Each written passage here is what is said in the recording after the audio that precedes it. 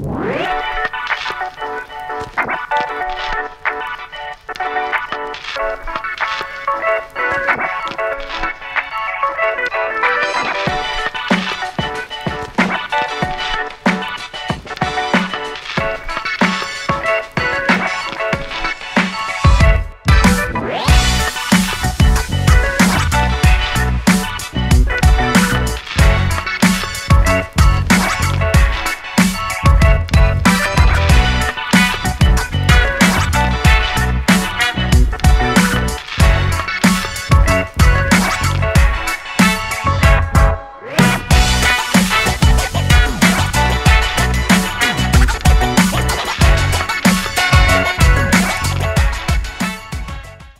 right, everybody, the AOS 7 is done. It's been built, it's been flown, it's been tested. This thing is amazing, super lightweight. It's definitely a floater. You can even do freestyle with this as well. Man, like, I've never had a 7-inch, so I can't compare this to anything else, but for my first 7-inch, I'm very happy with this build here. Okay, so this is just the post wrap-up first, and then we'll have the build log next. If you're impatient, I'll put a timestamp somewhere so you can jump ahead if you want to. I'm not going to go into all the details or the theory of why I did what I did, post-build, all of that great stuff, so look forward for another video for that, but let's just talk about the build as it is in general, okay? So you have some tips, tricks, pointers, things ahead of time before you watch the build log. So as far as assembly, everything went together pretty straightforward. It's like no issues whatsoever. I did have to file out a couple of the channels here where the camera mount is and on one of the arms. So if you don't have like a super small file on hand, you might want to have one just in case. Maybe I got unlucky with some of the CNCing, but I mean, I could have wiggled it and it just been a little bit too much work. So I happen to have a cheap set from Walmart. It's like a $7 set. It was enough to fit in between these slots right here, file out just a micromillimeter and get things to settle in a little bit better. So assembly overall, pretty easy, pretty straightforward. I mentioned this in the video. When you mount the motors to the motor plates here, there is no up top and bottom or left and right per se. You can mount it to either side, but do keep in mind that what side you mount it on, the motor wires will lean to one side or another. So you'll probably want your motor wires going to the inside of the arm on both sides so that you can get to the pads. All right, so just keep that in mind as you're doing it so that you have two that go to one side and two to the other. That way when you do the assembly here. So I had to go back and change that on one, so I got lucky. Aside from that, everything else went together really good. I did go with the antennas here in the center, so I did have to buy some. I bought 70mm UFL to SMA extensions. Okay, 70mm, the minimum. 100 would be nice. You'd have a little bit of extra slack. 120 might be a little bit over, but it to each their own. Now, every time you take off the top plate, you are going to have to remove these connectors so that you can get underneath, so that is a little bit of a pain in the butt. But other than that, everything went good. As far as the 03 camera in the front, okay, you want to have the two holes facing the front for an 03 camera. If you're using like a DJI camera, you can have them facing the other way because it's inset a little bit more, so I had to switch that out at a later point in time. You might want to have some additional M3 screws on hand. I happen to have some left over from other drones that made it easy on me, but there was definitely some stuff that needed to be done. As far as the motor screws right here, okay, so the motor screws that come with the motor are going to be way too long because you're using a thinner plate here because of the style of the build that's right here, but they are included with some shorter screws from AOS themselves. It was a little bit tight and really close to the windings. There was enough clearance at first, but what I did is I created a little X pattern like this on the inside here, kind of like a little riser, a spacer to kill that gap. I didn't want to go through and grind down 16 screws. It just made more sense to put like a 2mm or a 1.5mm piece of TPU in there, right? Okay, so that's not in the original video, but I'm telling you here after the fact that if you want to do that, that's a great way to kill the gap so that the screws are just in the motor housing, but not up into the windings themselves. All the TPU, I will make a master pack on Thingiverse so you can get everything. So I made a bumper for the front and the rear on these pieces right here, and then I made an X brace underneath. So this one is actually a little bit shorter. So this is 5mm top and bottom, and I made this one like 4mm. So you can, you know, scale it up or down. But for me, it just made sense that if I'm going to constantly be landing and it's kind of abrupt sometimes, why would I want the impact to be right underneath my stack, right? So I made this one a little bit shorter just in case I have to land. I don't scratch up the bottom of the plate, but it's not constantly taking the impact right under the stack. That's just me being a little bit like OCD. I have a TPU mount right down here if you want this as well. This has a Maytech G10 or whatever the newest one is up top. It's nice and flat. That's how they recommend it with the GPS Mate backpack on the backside here. Great. What else do I have to say about this that I'm not thinking of? Oh yeah, right back here. So this thing was kind of dumb, and this is something I cut out. Check this out. Hold on, let me zoom in. So back here on the top plate, they usually etch in the AOS. Okay, that's in here. So I ended up cutting out the prongs for the S, right, so that I could run the battery lead out of here, and then I made this little TPU print, like a gasket if you want to call it that, or I don't know, a bung or something. Yeah, that fits in there. So it looks way cleaner, okay, because it doesn't make sense that you have battery straps 1, 2, and 3, and that if you fish the line out of here, if you pull the lead out of this, which I did initially, then you can't use this battery strap right here because the wire is coming out of it, right? It doesn't make sense. And I didn't want to run the wire out the back, so I just cut the parts out of the S, ran this up in here, and now that works. Now, on that note, okay, so let's talk some batteries, right? Because most likely you're going to be flying some 21700s or some 18650s, whether you build them or buy them yourself, okay? If you're going to fly 18650s, they will actually fit perfectly in between the antennas here. Okay, however, if you're going to be flying 21700s,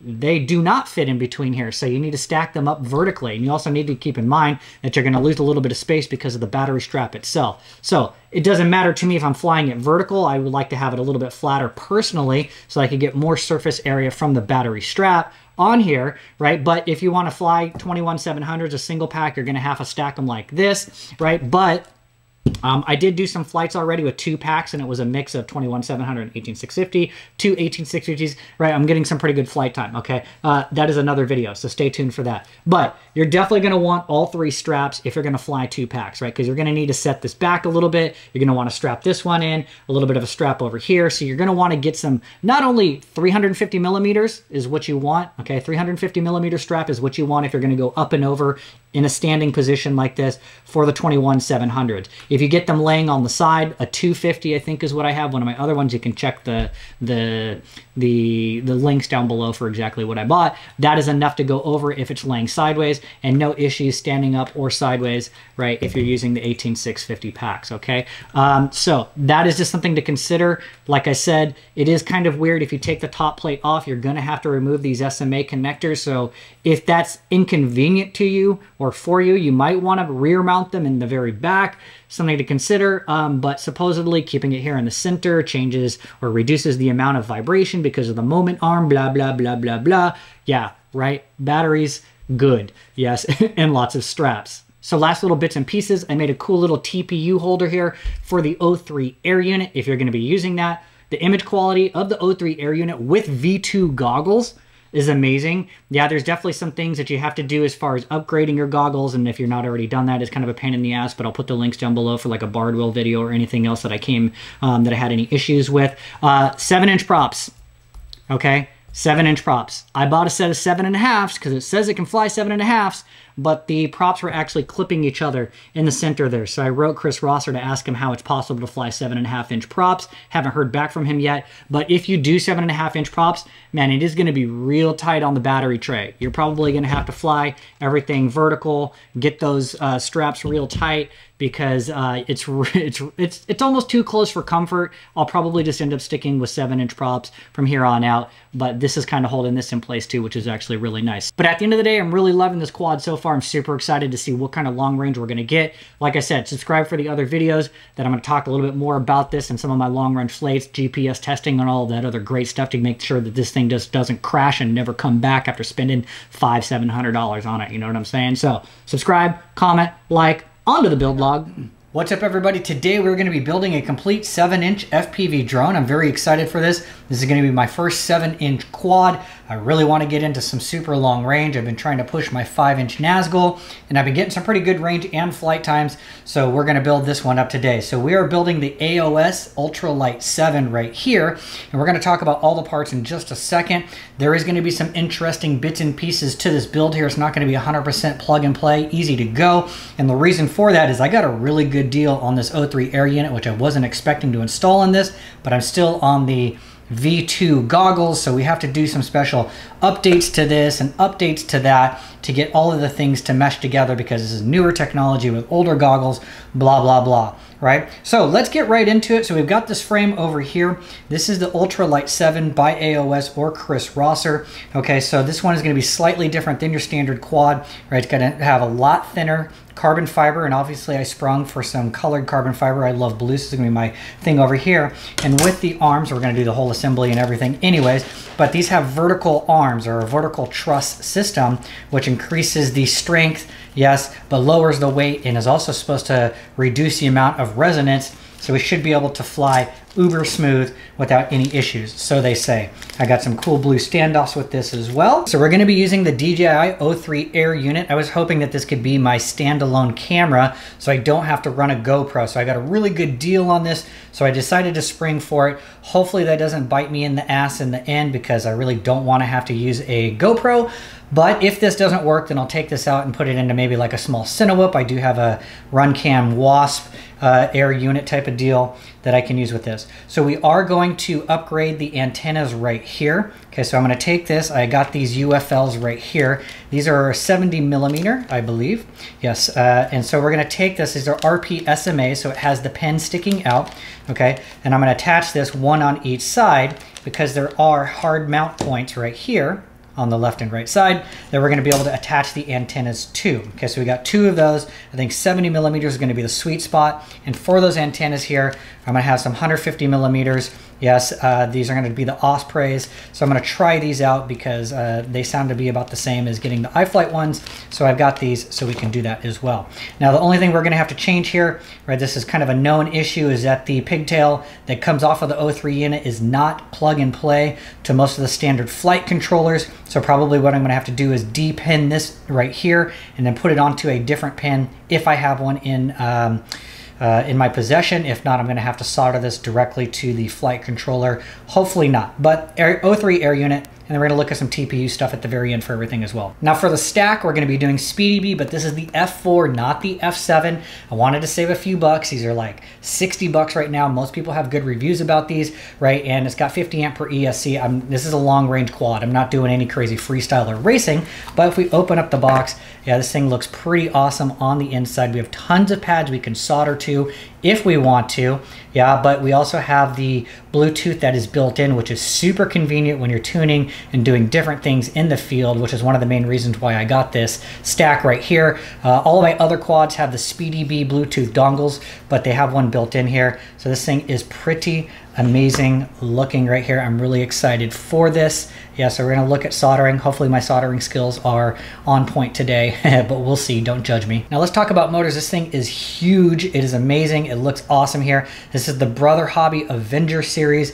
This is a 2808 with a 1350 kV, which is recommended for long range efficiency, especially at 6S. Yeah, so this line, the Avenger line, seems to get really good reviews across the board. So I felt confident with getting this motor right here. Then we're looking at a receiver here. I do ELRS. I have a Radio Master Zora, which I upgraded to about a year ago. I love that thing. Solid connection, no dropouts, perfect. So I went with their diversity style receiver, which has two antennas, so you can have one to the front and back, or in this case, we might be pushing them out the sides of the quad to the left and right.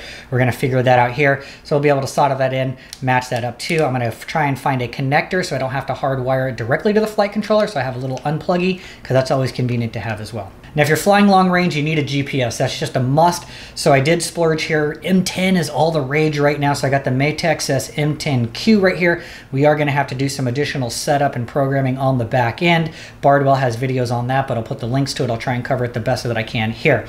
But if you're going to have GPS, even though the M10s are supposed to get locks even faster, I always recommend getting a GPS mate right here, which is what I have on my Nazgul.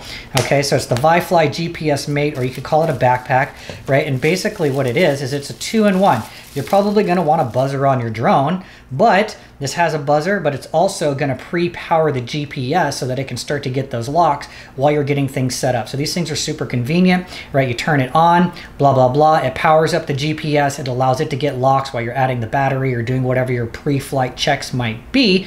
But then also this will keep the GPS powered in between battery swaps. It operates as a beeper, and in the event that you eject the battery, it'll still beep and make noise for you too. So it's kind of like the regular beeper that they have, but this has got like a 3-in-1 killer combo. So I highly recommend this. I'm going to show you the TPU mounts on how I'm going to mount this as well, because I have something over here, but we'll look at that here in just a second. Now for props, we got the HQ 7.5-inch props. These things are huge. Obviously, I'm going from a 5-inch to a 7.5-inch prop. So of course it's going to look bigger. I'm excited to see what these are going to sound like, but you know, a prop is a prop. Then I had to get some longer battery straps because I'm going to be using lithium ions and there's a lot of space. So nothing to report here. If I like them or hate them, I'll let you know at a later point in time. But let's talk about the battery. I just built this one yesterday. I build my own lithium ion batteries. So we're going to be doing a 6S1P. Yes, these are the Molicell P42s. Okay, so these have 4,200 milliamps, I believe, and they can output 45 amp if I'm remembering right here. So if you can build a drone, you can build a battery. It's not that hard. I have videos on how to do this if you want to see, but you can save a good few bucks if you do it yourself, right? And this looks pretty nice. I like using clear shrink wrap because then I can see inside the battery if there's any issues and kind of like diagnose without having to take the shrink wrap off. So to each their own, but if you like colors, they have definitely colored shrink wrap out there too. And this is just one of a few that I've got to build right now. I've also got some Samsung 40Ts that I'm going to build. So right off the bat, I'll have 2 packs to start. And then I got to decide if I want to build some out of 18650s or what do I want to do. But there will probably be a 6S 2P in the works here sooner than later. Last, let's talk some TPU mounts. Okay, a lot of these are on Thingiverse. They will definitely be on my channel. So these are the motor mount bumper guards. Okay, so Chris Rosser has one that's directly linked. Somebody remixed it and I kind of changed it a little bit. So if you look at the way the motors work, okay, or the motor mounts themselves, you have these 2 pieces. Yeah, and the motor is going to mount to this piece, and then there's going to be a little gap in between. So they come up with the idea of having the bottom plate that has a hole in it so you can still access the screws if you need to. The problem with that was that the original piece was a solid piece of TPU, and you would actually block the 2 holes that you needed to. So somebody else remixed and cut it out, right? And these will slide inside here real nice and easy. And then what I did is I added a few more millimeters of TPU on the bottom so that you have something to land on. I don't know if that's going to be good or bad yet because I haven't even assembled the frame yet, but soon to be seen. Then I have a makeshift GPS unit holder here for the back side. This is just a test piece. This definitely fits the Maytech Sys, and typically what it looks like is like this. So the GPS goes up top, it attaches to the GPS mate, which goes down below right here, right, and then that connects to the flight controller here. So this is something that I built a while back for my Nazgul. Super convenient. And then I've got a bottom little strappy-do here so that you can put a zip tie all the way up and around so that nothing comes loose. I promise that you're going to want it. The last thing that I remixed that I'm very proud of, and this thing looks awesome. Okay, this is going to be a holder for the air unit for the O3. Okay, I remixed this from somebody else, but now this is perfect. Yeah, it's going to line up with the base plate right here. It's going to match right up to the holes here. And the best part of all is you can use either the 2020 or the 25 by 25 holes, and it'll screw right into the TPU itself, holding it nice and firm. And then if you're really, you know, scared about it, you could probably put a zip tie all the way around through as well. But we'll look at that towards the end. Let's get to building. Started with some basic assembly. The silicone mat coming in clutch here for staying nice and organized. Got everything separated. But let's actually address the first concern before we even get started. We haven't even assembled anything. We already got problems? Yeah, kind of, sort of. Okay, so because this is an ultralight frame, super thin carbon fiber, not like the standard 5, 6, 7 millimeter thick stuff for your freestyle quads. And because of that, the bolts that come with the motors, if you put them through and do a little test fit first, you'll notice that they would definitely touch the housing and the windings. So the nuts and bolts that come with it, right, are not going to be usable, at least for the attaching this. Luckily, I counted this. Okay, so for each motor with the top and bottom, you're going to need 6 because there's a top and bottom, which is 24 total just for the motor mounts. Okay, so over here I counted and I separated everything. There seems to be enough extra. These are like M3, I'm going to say 6 millimeters. But I went through, I tested it. This is the perfect length. So you're going to come through and attach this to the bottom here. I'm going to use a little bit of Loctite because I want to be safe. So that's going to be the first thing that I'm going to do is I'm going to start to attach all the motors to these pieces right here. And then I'm going to make sure that each bolt is nice, snug, not too tight, but how I would expect it to be if I was going to attach a motor to it. And then I want to make sure everything spins freely, right? I can see in there, plenty of clearance. Nothing going to scratch the windings or touch it or anything like that. Let's do that 3 more times. All right, so Brandon from the future here when it comes to assembling the motors to the plates. So you notice how for each motor on each arm that the wires are actually to the inside of the truss, which is great because that all leads towards the ESC. Now when you go to assemble, right, the truss arms or the motor plate, they're all pretty symmetrical. There's not really a top or a bottom or a left or a right per se, right, because they're symmetrical. However, with this piece right here, depending on what side you mount it on, the wires will be either to the left or to the right side. So I really got lucky with 3 out of the 4 that I could get them all to go in towards the inside. So just make a little conscious decision there. Like, otherwise you'll have one that's like outside like this, if this makes sense, right? So it'd have to cross over to get to the inside. Okay, so just a little food for thought right there, that there may be an actual top and bottom depending on what side you're putting it on, so that all the wires lead to the inner part of the inside of the arm where your ESC is going to be located. So just like that, we're done with all 4 here. A little Loctite on each one. They all spin real nice and free. So we're going to move on the next piece of the motor. So now we've got these TPU motor guards here that I've got. Like I said, I gave them just a few extra millimeters on the bottom of beef, so it kind of has like a little bit of a landing pad that's raised but not like obnoxious. So it'll just open up to the side. You're going to take this piece, slide it in, open it up, get it into one corner, slide it down, and it'll snap right into the second corner right there. So we're going to do that on all 4 of these right here. Put it into piece. Then you're going to take the short standoffs, yeah, and these are going to press right inside of the TPU. You can see it's right there. Press it down like this, and then that way we'll be able to screw a screw underneath and then one on top once we put the motor on top, just like this. All right, so we've got all 4 of these done here, so you can see there just a little bit closer. Yeah, it's in there, pressed in. Press the short standoffs in, and now there's a nice little hole in here. I oversized the hole on the thicker part, so that way the head of the screw would easily fit in there and it would drop in. So that's all you got to do is just take this, get it to fall in there.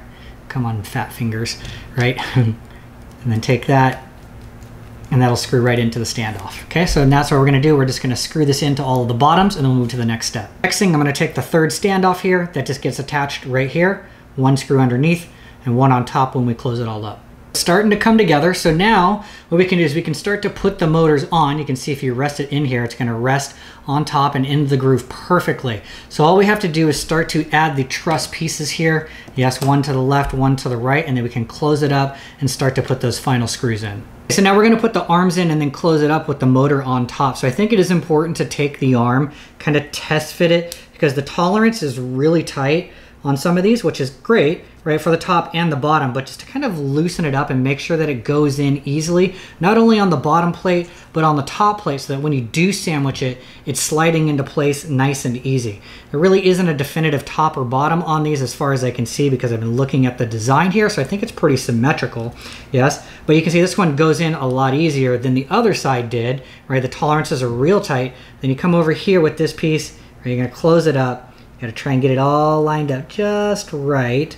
Then you can start to press down and get it in there, right? And I'm actually fidgeting with it. This is real. It's going to happen for you too. It's not just like a one and done perfect, but this piece slides in here perfectly. This piece is setting up in here real nice, right? I can kind of pinch on it. And this part over here is in frittily secure. You can't see it underneath the wires. So now what I can do is I can take the screw and kind of get it started so it doesn't open, and then carefully tighten the screw on all 3 sides. And now this final screw up here, I'm going to start to tighten this down nice and gently. I don't want to crack anything. Just make sure everything's closing down nice and equally, right? Come back, view, make sure everything's seating just the way it needs to be. And if I need to level it out just a little bit on the left and right, I can do that and then tighten it the rest of the way. So arm number 2 went together a lot easier. I don't know if that was just a fluke, but let's try 2 more times and see what happens. So all 4 arms are done now. I think they look amazing. Number 3 and 4 went together just as easy as number 2, so maybe it was just a fluke, but everything's mated nice and flush here. Same thing on the top. You just have to take my word for it for the one that's hidden under the phase wires, but everything else nested in real nice. I think this blue looks great. Looks awesome with this blue TPU. I'm really excited for this. So next step, onto the base plate here. Okay, so we're just going to put the rest of the standoffs in so everything's up, and then we can start putting in the electronics. And I will be using some Loctite on all these bottom screws here, because I noticed that they tend to fall out over time, or maybe the person who made my previous drones did not do a good job, but you know, vibrations happen. So all standoffs in and accounted for here. We got 10 total front to back. And I think it's kind of nice that they include some extra ones. So I have an extra one for here, an extra one for the motors, right? And these three, which actually two, is going to be up here for the camera mount, which we'll get to a little bit later. Now onto the ESC and flight controller. If you look at this, SpeedyB has included some excessively long bolts or screws. I have no idea why, but they're taller than the actual standoff. So when I put the top plate through, it actually starts poking through. There's just an excessive amount of screw left over here. And if I try to use some of these O-rings or these little donuts that they got, I mean, really that's only like 1 millimeter or 2. It's not going to be enough, and I definitely need these nuts right here to secure everything down. So I think what I'm going to do is I'm just going to solder everything up right now, like get the XT60 connected, get the motor wires measured and kind of mocked up and in place, so I can glaze the bottom with some conformal coating, and then maybe I'll just have to cut the excess off with my die grinder or my Dremel or something like that. Okay, before we get started with soldering, it's always a good old game of what to do, especially with the capacitor here. So I am going to put a little flux pin over all these little pads right here. There we go. And I think what I'm going to do is take the capacitor and I'm going to shove it through these little holes right here. And then I'll flip it over and I'll put a little bit of solder down here so that'll hold it in place. And then when I'm ready, I'll come back and I'll put the leads on here like this, and then I'll be able to bend it and put it on top. That'll still give me plenty of space here between the flight controller, because the flight controller, if I mount it like this on top, which I probably will, yeah, there's only a port right here in the front and back, so there'll still be plenty of space for everything. All right, come be judgy, ratemypoo.com, right? I actually think these look really good. So there was good flow going on here. Obviously, we haven't put the motor ones on yet, but everything looks pretty solid for once. It gets better after 3 or 4 drones. I'm just gonna do the power leads right here, and then we'll start doing the motor wires. So I like to get the wire hot first, so it's kind of a little bit hot and melty. Come back, loosen up the pad a little bit. There we go. Throw him back in on top.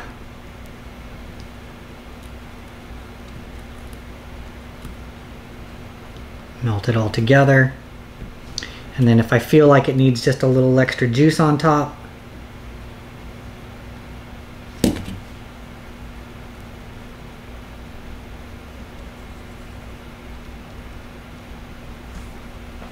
right, rate me. How did I do now? So I think this looks great, right? Made it all nice and hot, molten. It's not like super shiny, but it's pretty damn good. And for the power leads, yeah, I'm happy with this right here. Now we can take the capacitor, take this and bend it back over here, and I think we're going to be safe and good to go. All right, so we've got this loosely mocked up, so I'm going to start measuring some motor wires, clipping them to length, yes, and then we're going to run the wires to the inside of the arm, and then they'll be held on with like a zip tie or something like that as they come in for the final bit. I want to keep everything really loose and not locked down, because I still want to put conformal coating on the bottom side of this and then the top afterwards, so I'm going to need to be able to flip everything upside down to do all of that. All right, now we got all the wires trimmed down, which looks appropriate. Now I just got to go through and tin all of the tips, and then we can put them onto the board here. All right, judgment time once again. Are they all perfectly beautiful? No, but are they solid? Absolutely. And there was good liquefaction, moltenness, whatever you call it, I don't know. Okay, so now what I'm gonna do is I'm gonna flip this over, I'm gonna glaze this with conformal coating, and we'll be back for the next step. All right, so we're back, everything's looking all nice and glossy. I gave it a nice little coat, 2 coats on the top and bottom.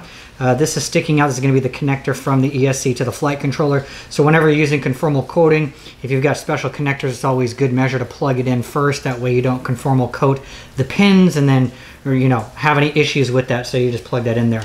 So now we're going to be able to lay the flight controller on top right here. And so the port for it is underneath here. And the one on the back side here is actually going to be for the air unit itself. Now the arrow is facing forward, yes. And that's probably what's going to happen, because it's not going to connect if I don't do it right here. But with that being said, I'm wondering if the little connector from the air unit is going to be long enough, because if not, that would be an issue. So we should probably mock that up right now. I think it's probably going to be fine.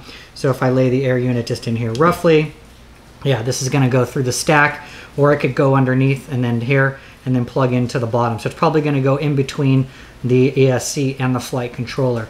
Now for right now, I'm not going to conformal coat this once I get done soldering everything, because I always like to make sure that I got everything right. The other thing, this does have a barometer on it, which I believe is right here. If you look at the SpeedyB app, They have a little map that has everything outlined. So you need to be careful when you do conformal coating from what I hear, because if you coat the barometer, then it won't work. So I need to confirm that on the forums. But also I have my SD card right here. I don't have an SD card right now. So before I come through and coat the bottom side and all the pins and everything else, I want to make sure that I have an SD card inserted, like I said before. And if I have to put a piece of tape over the barometer or whatever it is so that I can conformal coat this, or maybe I'll just carefully go around it. I don't know. But for now, this looks pretty good. So it looks like we can take this, we can start to add some different things. And if you remember, I said that we might have to repin this because the O3 air unit has some different colors and stuff like that. We actually might have gotten lucky once again. So it is 5 volt is red, ground is ground, RX is white. Let me double confirm this here and put this in front of you. So right here, right, if you can read this, okay? So off of the DJI O3 air unit, white is going to be RX, which goes to TX. Yes, it always swaps, just in case you don't know. Gray off of the air unit is TX, which would go to the RX. Brown is signal, and then yellow would go for S-bus. So there's a couple things that need to happen here. Okay, this is a side note. Now these pins should line up perfectly on this flight controller, and it'll plug in perfectly. Yay team. Okay, but if not, if you had to swap some of these around, you could just depin it, pull it out, put the pins back in. Now with the S-bus, what it does say is that if you want to use an external receiver, which I am, which would be an ELRS receiver instead of using like a DJI controller, you're going to want to unplug this, okay? If you plan on using, let me show you this here a little bit closer. Let me rotate it so that I can kind of see it on the screen there.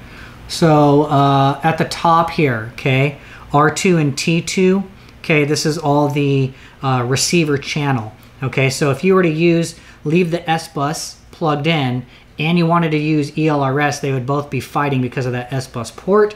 So you either have to clip the wire or use a different UART port. So all I'm gonna do is just depin the wire and put some heat shrink over the top, which makes more sense. And then RX-TX2 is gonna be for my receiver. And we have this 4V5, which means that if you plug this in with USB power, you should be able to power up your receiver without having to physically plug in a battery, which is nice. So if you're doing like bench testing type of stuff, you don't need to overheat everything like that. So a lot of good news here going on. At least there's like a silver lining here. And then on this part down here in the bottom left, this is going to be all of the GPS stuff right here. So it's all kind of like grouped together. That's like really nice. So that's what we're going to do next. So I'm just going to lay this on here. I'm not even going to plug this in. I'm not going to plug this in because I don't even need it. Yeah, and we're just going to do the receiver now and the GPS. So we'll work on tinning these up for the receiver and then move over to the GPS. So yellow is RX. This is going to go on TX over here.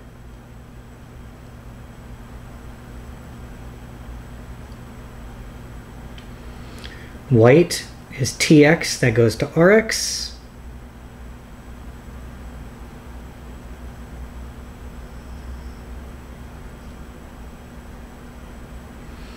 And then red to red, black to black.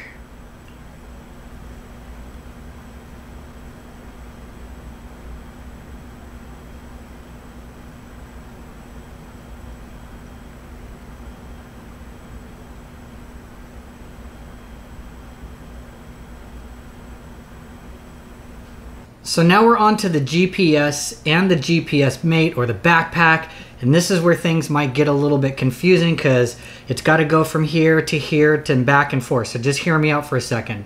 So if you were just going to do the GPS, it'd be pretty straightforward. You connect these wires to these wires and you call it a day.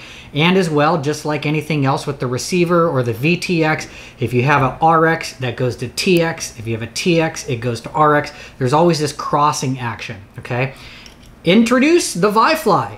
So something has to come from the flight controller to this, to the GPS. So there's gonna be a double crossover. It's stupid, but trust me, I made the mistake the first time through. So what are we really connecting to first? I would start with this first. Okay, we're gonna start with the backpack. Now they do give you some different plugs that are right here that you can plug in, and it's easier once you plug them in to see what goes where and how it connects. Okay, but on the back side, it is labeled quite nice. So the GPS is up here. So if we use this little 4-pinner, you're gonna have to get a couple extra wires. Let's see, how does this go in? Is it going like this side or the other side? So once you get this one plugged in, we can already use this little harness, and this is gonna connect to the GPS, right? Red is voltage, right? And then we got a green one, which is TX, which is gonna go to RX. The white one is RX, which is gonna go to TX on the GPS over here, okay? And then there's an SC and an SD, so if you have a compass, okay? So we have this little wire over here that is connected or will connect easily, and you can plug it into either side over here like this. So what I might try and do first is see if I can take these pins, yeah, and put them into this instead, and that would be nice. And then the other two wires for the compass, I'm gonna have to solder directly onto the back right here, okay? No big deal. Now keep in mind, let's just make this a little more complicated one more time, is I have this mount, and this is probably what I'm gonna use, so if you're using the same thing as me, right? The backpack's gonna be underneath, and this is gonna be up on top. Yeah, so we really only need the wire that goes from the backpack to the GPS to only be this long and come around the corner. Yeah, does that make sense? Now, out the other side is what's actually going to attach to the flight controller, and they do give you this cord right here, or this little plug, what have you. Yeah, and it's actually long enough, and it reaches all the way. I think it's going in right from back here, so there is plenty of space to reach all the way from the back of the quad with more than enough, because it's going to connect right here. So I'm going to use the entire thing. I'm not going to cut any of it, but I can always just twine it up a little bit or put a loop in it and then hold it down with a zip tie. In case you need a visual reference, right, they've got the diagram right here. Like I said, a double crossover between the flight controller to the GPS mate to the GPS.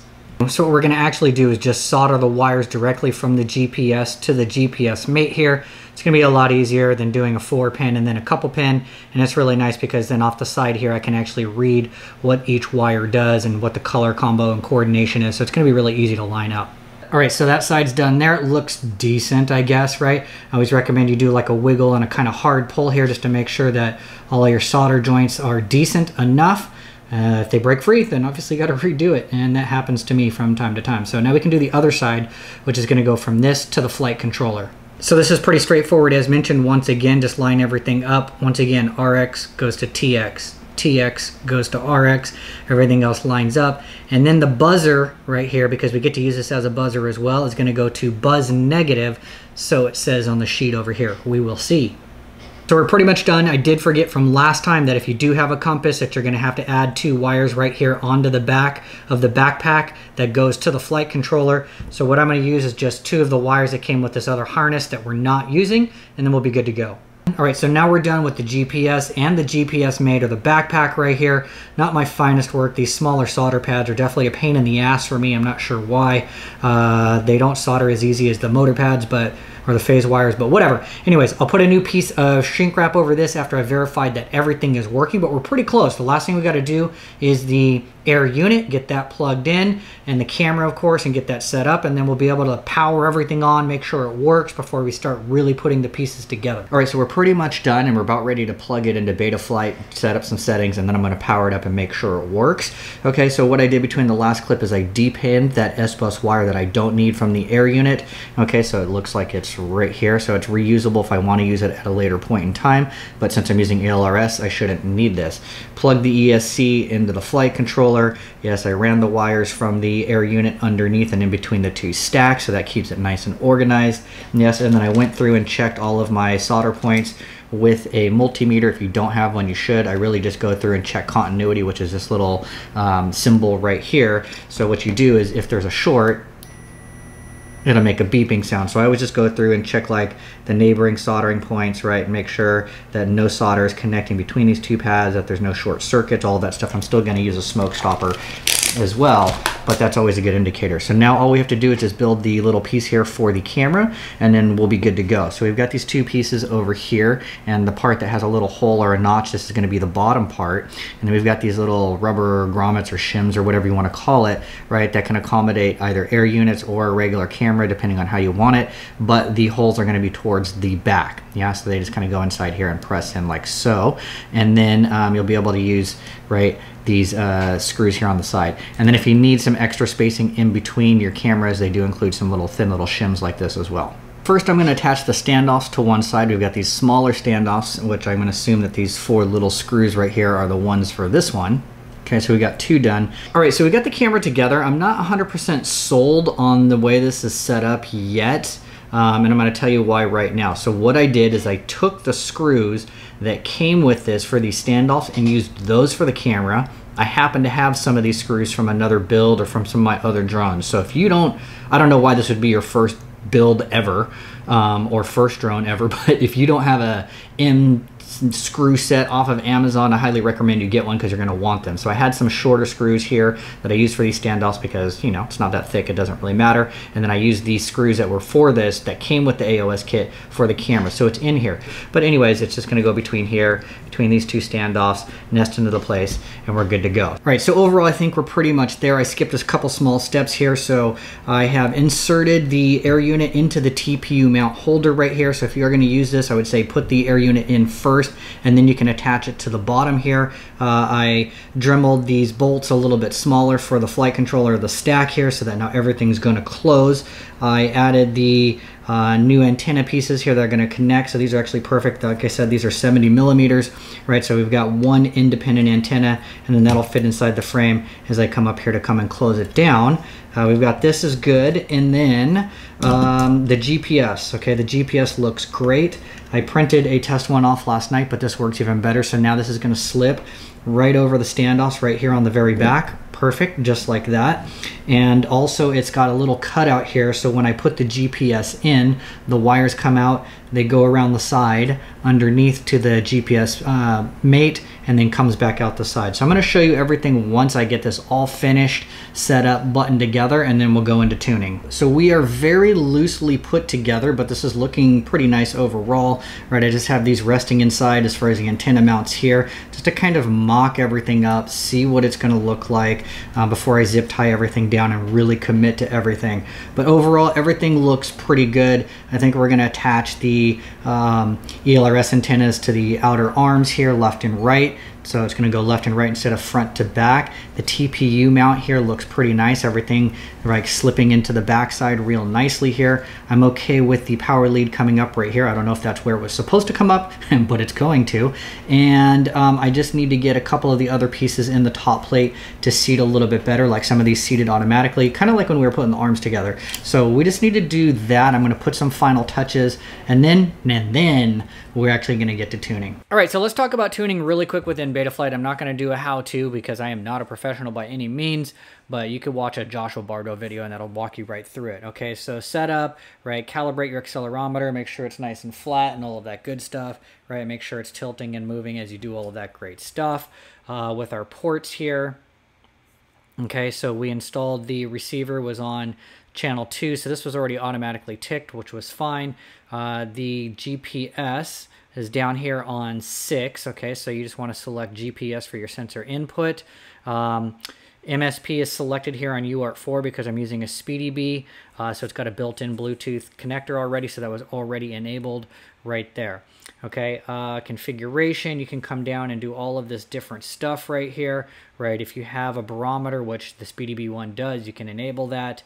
If you're doing GPS, click the GPS right here. For the Maytech M10Q, most things recommend using U-blocks, and the nice thing about the Maytech 10 is that you don't actually need to do any updating, so it's already done. Auto configurations on. I'm using Galileo. Set home point once. Auto detect. Let me double check what that is right there. I think that's what it is. Yeah, cool. So this is good right here by itself. Fail safe, right? Go through and check all of this stuff, right? I always have mine set to stage 2, okay? And then I also have it set on a switch. This has been different in recent iterations where guard time for stage 2 was like a couple seconds. That is way too much for me. Okay, so mine's usually down at 0.3 or 0.4. I know this because I have tested a fail-safe and my quad drops like 10 feet in an entire second or 15 feet. So I want it way quick to kick on. GPS rescue, all this great stuff. Sanity checks for fail-safe only, although I heard that in this most recent iteration of 4.42 that it has gotten even better. I don't know. I'm not going to try it yet, but we're going to see. And one of the other things that's really important here too is depending on how many batteries you're going to be flying. Are you flying just an 18650? Are you flying a 21700? Are you flying dual batteries? So I am going to have to test what this hover and throttle speed is going to be just to make sure that this works for the weight that I'm carrying. Something very important to think about with a 7-inch. Now the presets are great. Okay, so presets, you don't have to think anymore. Okay, so we'll put a link here. You could always search it yourself, but it's AOS presets for Betaflight 4.4 here from Chris Rosser.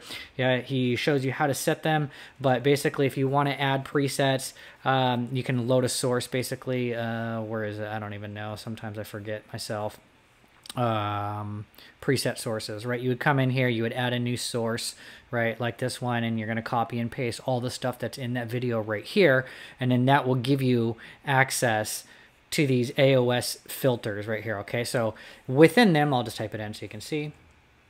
So if you type in AOS, right, you'll have all of these different options depending on what kind of AOS you're getting, right? So I took the AOS 7, Ultralight 7, yes, and the filters are recommended. I selected ELRS 250 Hertz because that's there. All of this is in the video. I'm just like reiterating exactly what he said. And you can apply the preset. That's it. I did add these filters too, but I don't know if I need them or not, or how they're benefiting. So I added these two. And it actually flew a lot better right off of the bat. Okay, so Brandon from the future here. So my first basic test flights were with no tune whatsoever. It was a little jittery, but that's about it, right? And then the receiver, come through, make sure all of this stuff is good. If you're doing ELRS, it's going to be crossfire, telemetry is on.